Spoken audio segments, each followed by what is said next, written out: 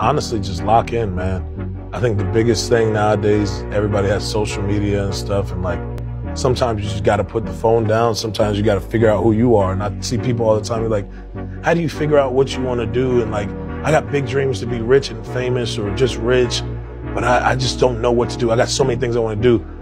A lot of people don't like remove their self from the crowd, or like you'll never put down the weed, or you never put down the alcohol, or you got to really remove yourself from all this stuff, and like maybe put down your phone for once, just think and like just sit back. And sometimes it might make you cry. You might be to go into some deep depression shit, but it'll trigger that thing in your brain to think and to figure out what you really want to do. So that's my biggest advice. Honestly, you gotta be consistent. Everybody in my generation thinks it's like, because you see it. You see people posting cars, Ferraris, you see houses, the Airbnbs, you see all this, and you're like, oh my God, or you just feel like you're a failure. And I used to do that. I was dumbing myself down and watching. I would catch myself looking at social media, and I'm like, yo, I gotta put this down. Like, I gotta put the phone down.